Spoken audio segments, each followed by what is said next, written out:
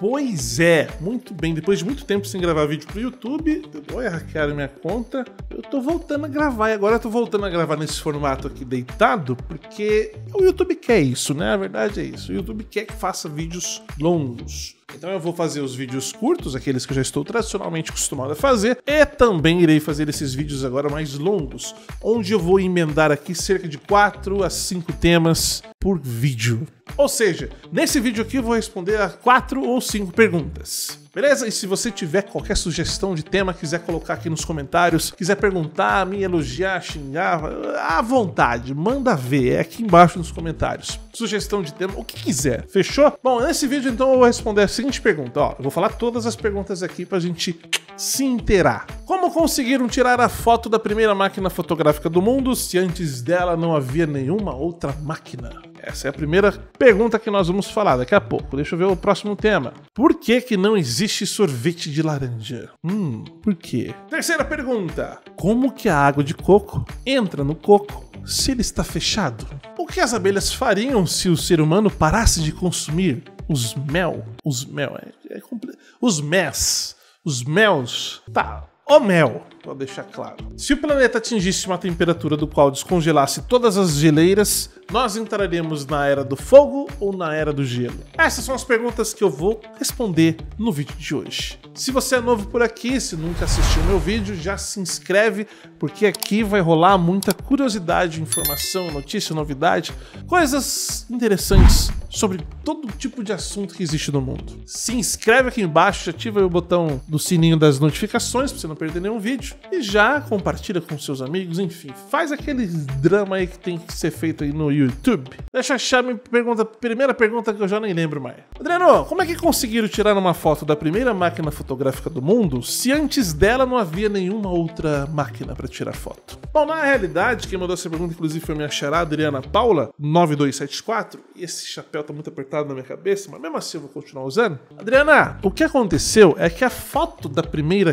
câmera foi tirada pela segunda câmera, né? Essa é a lógica da coisa. A foto da primeira câmera foi tirada com a segunda câmera fotográfica inventada. Porém, a foto que você tá vendo na imagem agora não é da primeira câmera fotográfica do mundo. Isso é uma lenda que criaram e circularam pela internet. Essa, na realidade, é a maior câmera que existiu na história da humanidade. Aí eu me pergunto, né, pra que alguém construiu uma câmera fotográfica desse tamanho? Como é que é pra levar num casamento um negócio desse? Numa viagem, numa trilha? Não dá, né? Inclusive, você tem ideia de qual foi a primeira foto que foi tirada na história da humanidade? Ou seja, aquilo que deu o primeiro passo pra era da fotografia? Pois é, essa foto, a primeira foto tirada, ela levou 8 horas para ser capturada, porque ela foi utilizada, quer ver? Deixa eu lembrar o nome do negócio aqui. Ela foi tirada pelo francês Joseph Nicéphore Niepce em 1826, e ele utilizou uma espécie de janela para tirar uma foto, onde ele cobriu a sua janela com uma espécie de folha de estanho.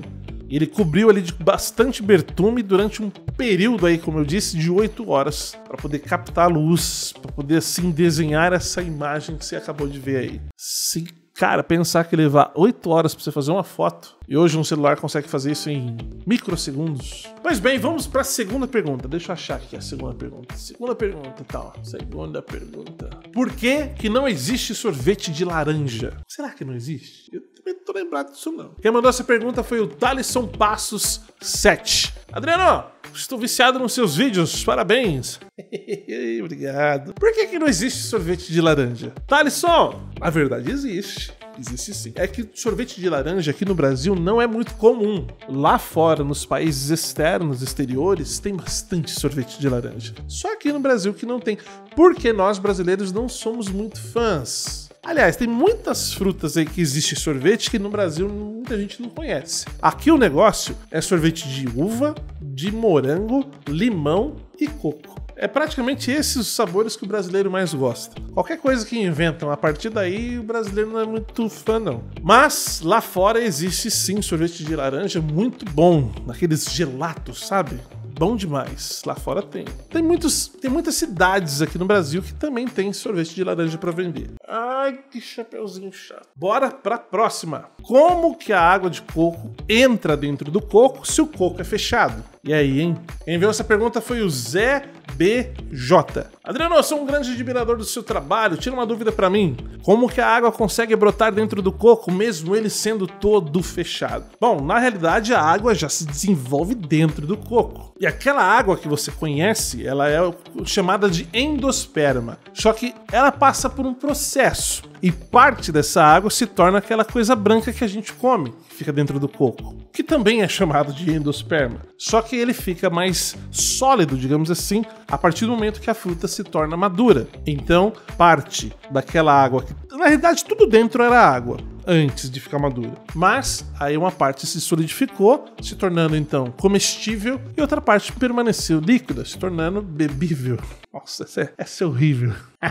E essa água de coco que nós conhecemos, ela é riquíssima em nutrientes e ela também é considerada como hormônios vegetais. Isso porque ela ajuda demais as sementes de coco a crescerem mais rápido, a terem os nutrientes que precisam. Então quando aquele coco cai do pé do coqueiro e já vai cair ali, ele vai fazer muito bem para as futuras sementes. Endosperma, marca o nome aí, pra não esquecer. Próxima pergunta do vídeo de hoje. Olha quantas curiosidades boas, hein? Ó, muito bom. É bom tudo de uma vez que maratona. O que as abelhas fariam se os humanos não consumissem o seu mel? Bom, essa pergunta quem mandou foi o Vitim SFH. Opa, que é SFH? É SFG. A falta que faz um óculos no cidadão. Adriano, se os humanos não tomassem mais o mel das abelhas, o que elas fariam com o mel? Na realidade, podemos colocar aí que teriam duas perspectivas. Um ponto positivo, eu sempre confundo a câmera ali, a câmera tá aqui. Um ponto positivo e vários pontos negativos. Ponto positivo seria para as abelhas, porque se a gente não consumisse o mel delas, elas teriam muito alimento para se dispor, principalmente para poder armazenar em épocas difíceis de produzir mel, como por exemplo o inverno em muitos lugares do mundo, que é muito intenso, acaba dificultando a vida delas. Então por isso, para elas seriam bom. Mas elas não dariam conta, digamos assim, de consumir todo aquele mel. Embora o mel não estrague, elas mesmo assim não conseguiriam absorver ou comer tudo aquilo. Agora, os pontos negativos é que se o ser humano parasse de consumir o mel, os apicultores, que são os criadores de abelhas, não teriam mais a necessidade de trabalhar com isso. Já que o ser humano não vai mais consumir, então vai vender mel para quem? Então, se os apicultores parassem de trabalhar com abelhas, muitas colônias que são mantidas, criadas por esses apicultores, deixariam de existir. Então, muitas abelhas seriam prejudicadas. E com isso, muitas plantas deixariam de ser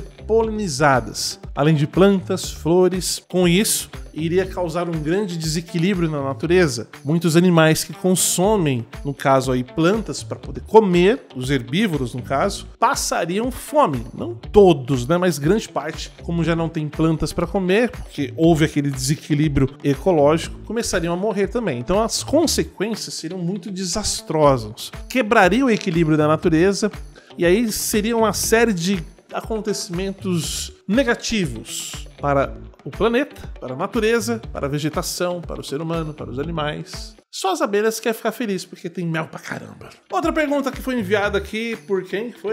Pelo Oscar Rosenheim. Se o planeta atingisse uma temperatura tão alta e descongelasse todas as geleiras do mundo, nós entraremos na era do fogo ou na era do gelo?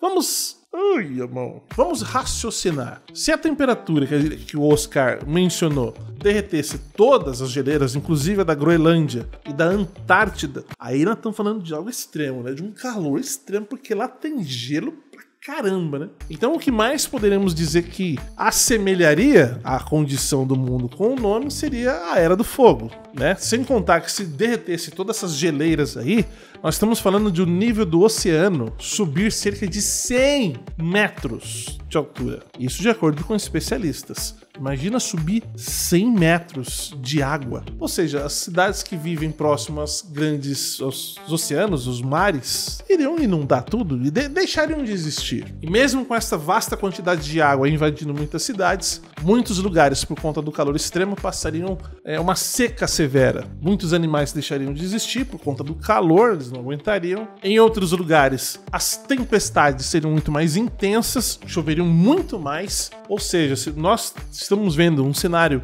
terrível no Brasil esses dias que choveu bastante, imagina se intensificar mais isso. Então, se acontecesse